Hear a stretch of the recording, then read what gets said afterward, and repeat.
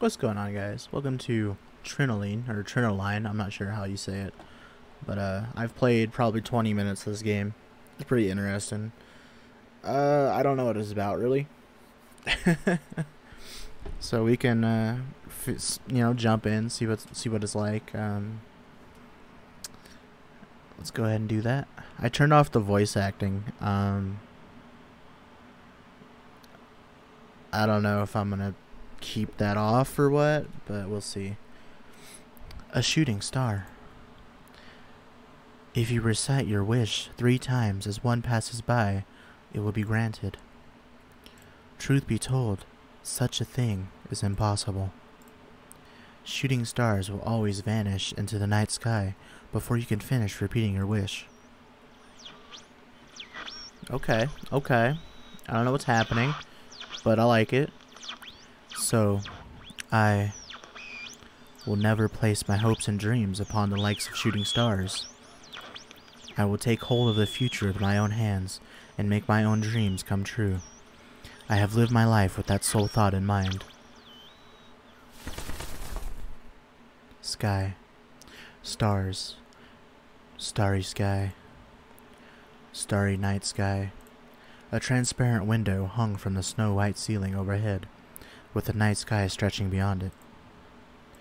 2 birds were flying through it, appearing to cleave? Okay. Appearing to cleave through the darkness. Okay, so I can take the stuff off and show the scene. That's cool. Night jars. This was but one item recorded in my memory. Oh, is this an Android game? I think this is an Android game. Okay, cool. That is what those birds flying through the sky were. Also, I don't know if you guys can see the, because this game's played in window mode. I don't know why. I could probably change that, but I think my recorder is recording it out of window mode. I think it's recording it just the game. So we'll see. That is what those birds flying through the sky were. Who then was I? The night jars turned into stars. Into twinkling stars in the sky. I heard a voice. I lifted my head, and I could see feathers. Morning, Trino.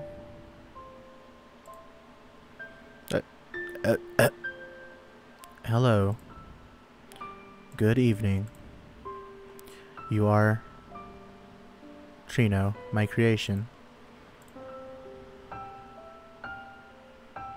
Trino? That's right.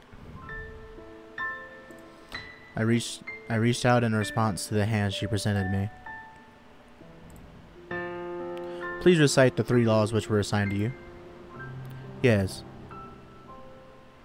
Law 1. An android may not injure a human being, or, through inaction, allow a human being to come to harm. Law 2. An android must obey the orders given it by human beings, except where such orders would conflict with the first law. Law 3. An android must protect its own existence, as long as such protection does not conflict with the first or second law. Thank you. Oh my god, there's animation? Fuck yeah, dude. I uttered those words, my mouth moving mechanically. This was me, and this was my voice. From now on, you will be living in this world. So I'll give you a name. A name? Your name is... Fuck me. Chiron? I guess. Chiron. We'll just call her Chiron. Chiron. Yes, that would be your name in this world. Chiron. Chiron. Chiron! No, I'm kidding. I just call her Chiron. Because I'm American. A being which flaps its wings through this grand firmament. Yes. Whom does so as the other Chiron.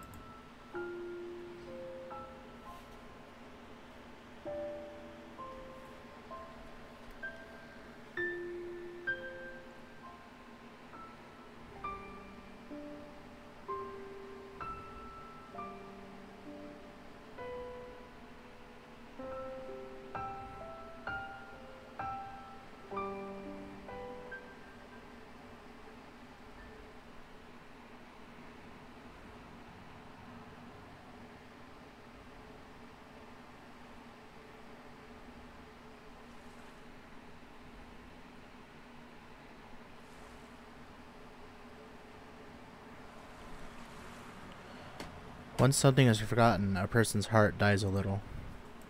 Just as the kanji for forget is written from the characters for losing one's heart. In due time, everyone forgets both the fun and painful times. Oh, I love this art. On the other end of the spectrum comes a word, which means to learn and see clearly. That, I heard, was the origin of the kanji for remember, which is a combination of the characters for a large eye and man. Even if one loses their heart, so long as they see clearly, they will trend away from death toward life. So I hated all of the adults around me who said you were better off forgetting all of your painful memories. The voices, the figures, the sounds, the images. It seemed as if I had to live without regrets, because all of those things lingered over me and I was unable to purge them. Sorry, my phone is popping off, so I have to check it like every few minutes. However, my heart had been dead ever since that one summer day. Damn, I hella want to go to the fucking ocean.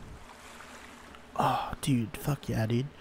Sorry, I really like the ocean. It's really fun. I'm be moving like hella far away. Well, I guess I could go to the southern coast. Well, no, I can't. Well, maybe I can. I don't think so, though. Who knows? I could go east. Who knows? Whenever the temperature started to rise, and I started to remember, I turned a blind eye in the face of that memory. I knew that I would never get to see her again, because time continuously presses forward, never stopping, just like sand seeping from your hand right through your grip. I alone had become an adult, and her time would forever be frozen. I wonder if I've changed since then. Shun! Someone called out to me from incredibly close by. Helena.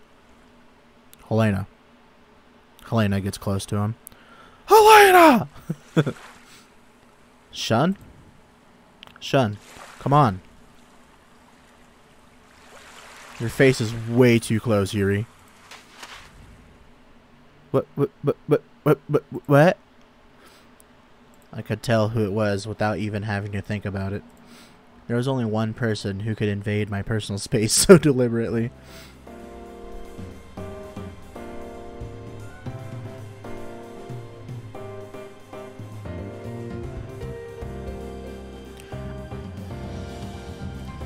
I only did it because you were ignoring me. Yeesh. I've been talking to you this entire time, you know. You were? I'm sorry. My childhood friend, whom I always walked to school with, Yuri Miyakaze? Miyakaze? I don't know. Olaf, correct me in the comments. I know you'll probably watch this far, so. Although we did have an agreement to head to school regardless of the other person never showing up to our meeting spot, that look on your face is totally unacceptable. I really do feel bad. I said I was sorry. Who cares about me? That's not what I meant.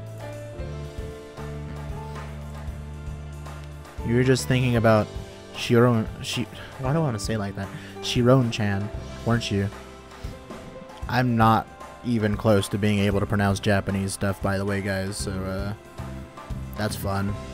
Y'all have an enjoyment of listening to me fuck things up, because I'm really bad at pronouncing these words and phrases that they bring up and shit like that. Also, just got a great personality. You know. Anyways. You only worry her if you keep that gloomy act up. I know. No, you don't. You don't know. You're not smiling at all. I may not have looked it, but I was trying to smile. Honestly, I feel that. If you're gonna smile, you need to put at least this much into it. Oh my god. That siren's fitting, not gonna lie.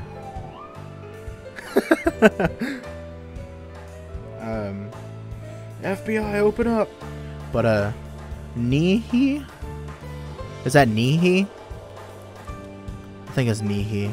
Nihi. Sure. What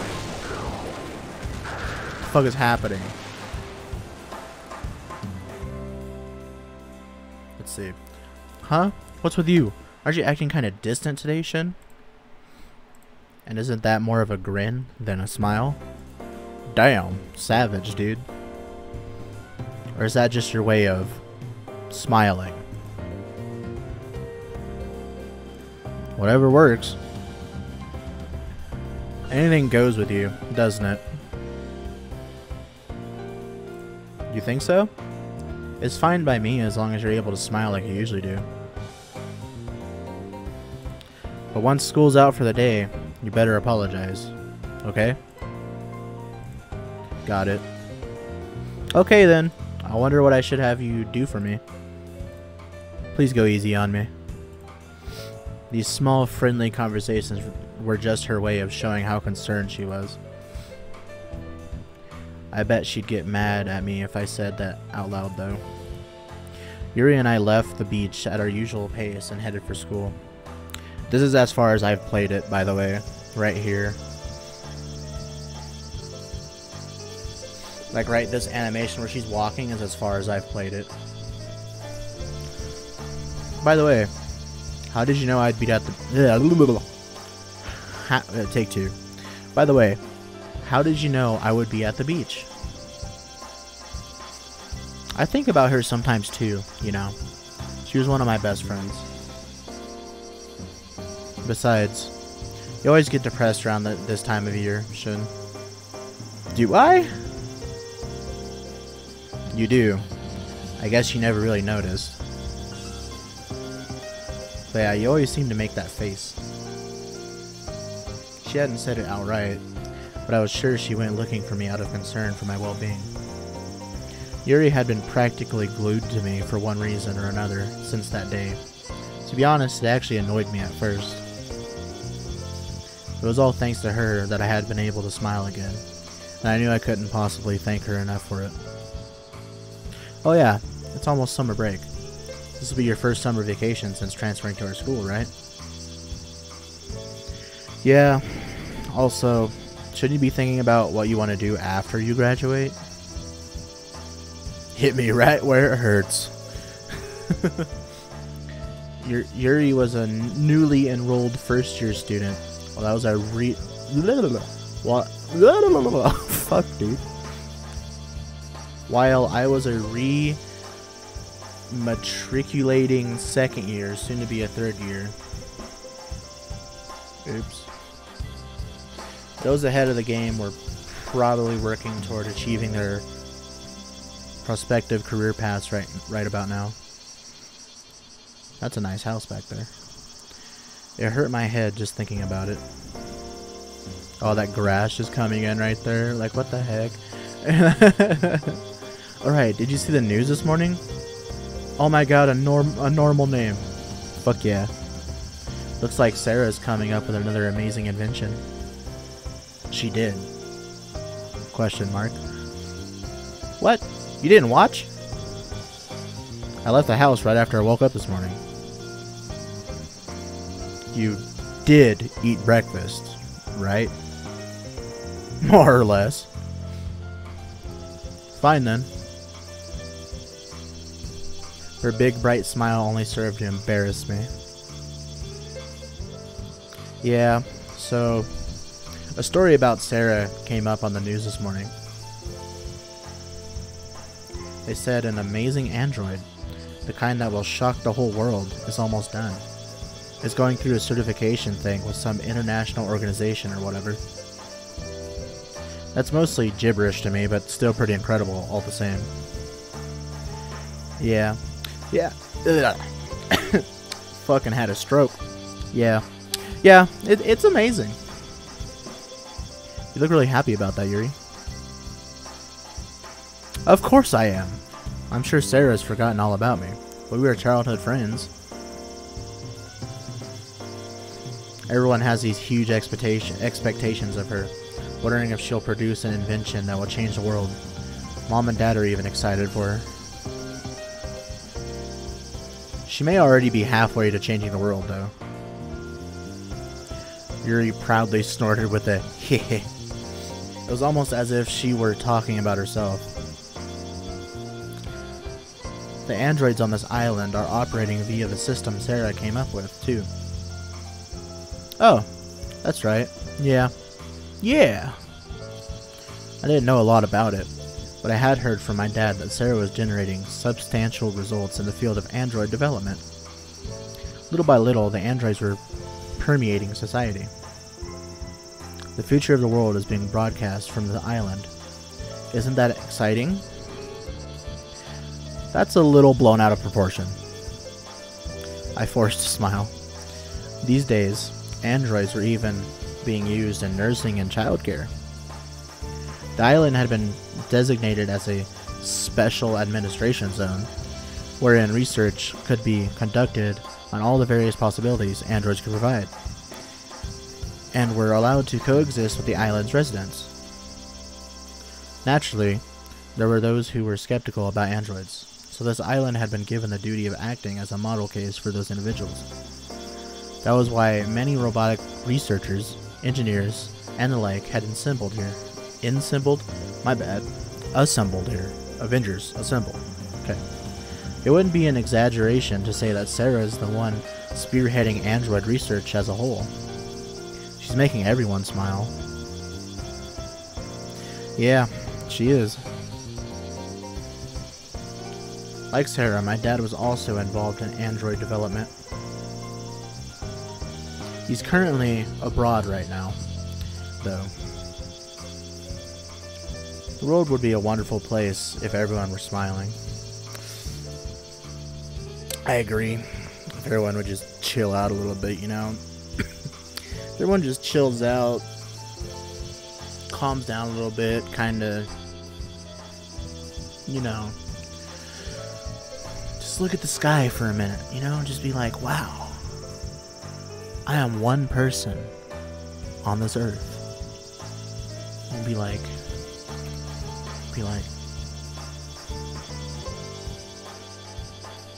crazy, you know? Think how many people are on this earth, and you're one of them. Now, you know how crazy that is? Also, I can see the moon, and it's like midday. That's a thing. Just thought I'd try saving some. Fuck, dude. As soon as I go through this whole speech, like, hey, yeah, man, smile, be a good person, and I just have a stroke. Just thought I'd try saying something uncharacteristically positive. Yuri whispered up at the sky, practically talking to herself. If everyone were smiling. Sharon's face flickered in a corner of my mind, but I gently sealed it away in the depths of my heart. Have you talked to Sarah at all lately, Shun? Huh? No. There's no way I could have. You are living at the RRC, so I figured you'd have a chance to talk to her. Just because I'm at the RRC doesn't mean I can get into the research facility. We're gonna leave the episode here. Thanks for tuning in. Hit the subscribe button for more weeb content, I guess, that's going to be coming out here in the next couple months here. Like the video, leave a comment, let me know what you think. Olaf, correct me on my Japanese pronunciation. Yeah. Let me save it up here. We'll just override number 1. Yeah. Recording. Okay. And then we hit load. All good. Let's load it. We're all good. Alright, boys. I'll see you next time. Peace.